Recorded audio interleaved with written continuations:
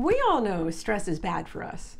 It can cause all kinds of health-related issues, but can excessive stress cause MS, cause a relapse or worsening of our symptoms? And the bigger question is, are there things we can do to help manage this stress? In today's video, I'm going to talk about what the research says about stress and MS, and also techniques that we can use to decrease stress and possibly decrease our symptoms. Sound good? Let's go.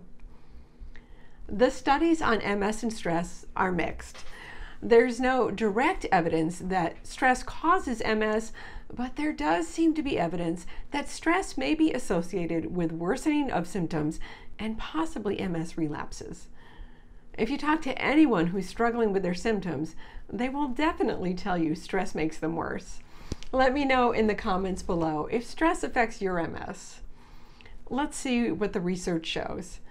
In this review, they state that the studies looking at the association of stress with relapses show a fairly consistent association where higher stress is associated with a higher risk of relapse.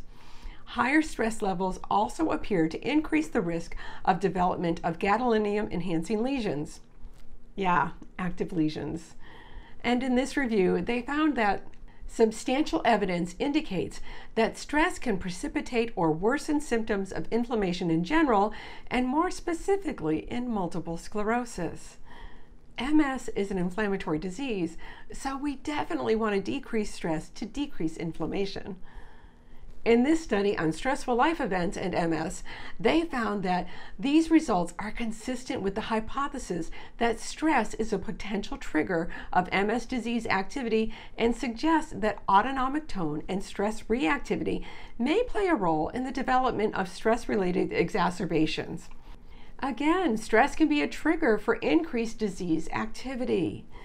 There's also evidence that stressful life events can dramatically increase the risk of a relapse.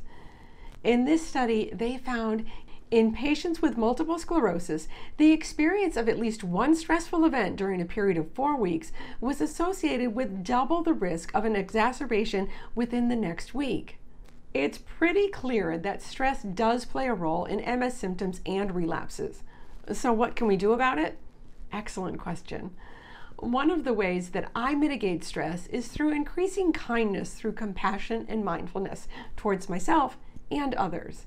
By being careful in how I live, being careful, full of care, can help us to reduce stress.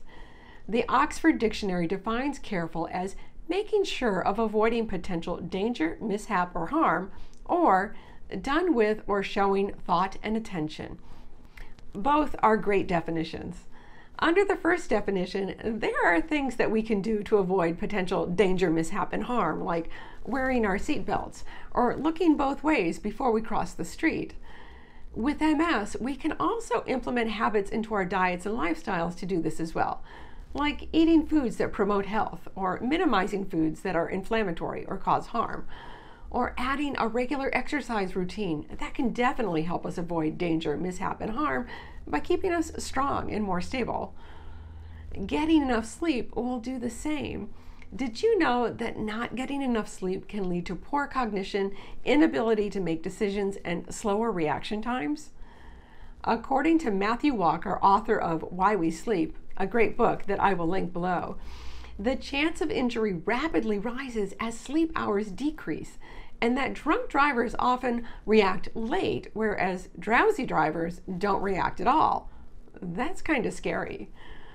We can also seek the help of a therapist to help us be more mindful and reduce stress. I've been seeing my therapist since I was diagnosed. Taking care of our mental health is just as important as taking care of our physical health. So I invite you to look at diet, exercise, sleep, mindfulness, and therapy as ways to reduce stress and reduce the potential for danger, mishap, and harm. Under the second definition, done with or showing thought and attention, there are things that we can do to show thought and attention towards ourselves and towards others. One of these is by the words that we use. Words matter. How we talk to ourselves about how we live with our MS matters. Are you using words like this to describe how you're living with your MS? fighting, battling, struggling, attacked, diseased? If you are, it's completely normal and understandable. We are conditioned to use these words.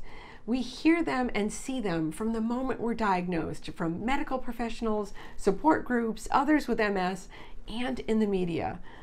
But I invite you to have a change in perspective and start using some different words to describe living with MS, like accepting, caring, releasing, unwell, and healing.